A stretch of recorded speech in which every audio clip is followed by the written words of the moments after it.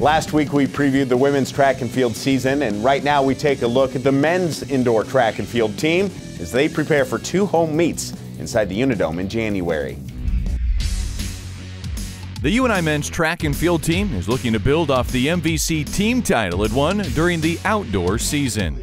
We only graduated one person from the championship team from the outdoor meet, and so we have a lot of guys coming back that are very familiar being in this situation, high impact, high stressful, important meets, and so hopefully that gives us some advantage on the other teams. But the indoor and outdoor championships are very different meets, and so you have a lot more events outdoors than you do indoors, and so points are more at a premium indoors, especially just you don't have as many events, we don't have as many throwing events, and the throwers are a big part of what we do, and so it's really, again, it's about maximizing your opportunities. But I do like the fact that we are a veteran team, and so we can come to this meet being confident that we've been there before and we know what to expect.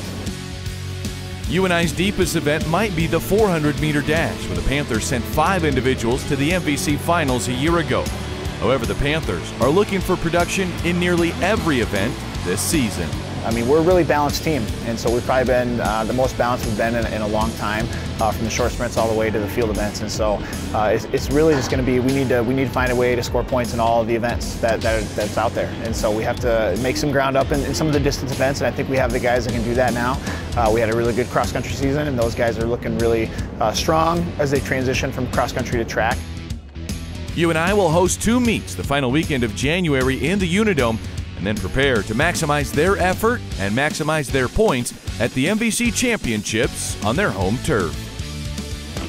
The message from the coaching staff to the athletes is last year was in the past, and it's great. We have the numbers on the wall now. We have that championship, we have the trophy, but this year, everyone's coming for us, and so it's a little bit of a different mindset.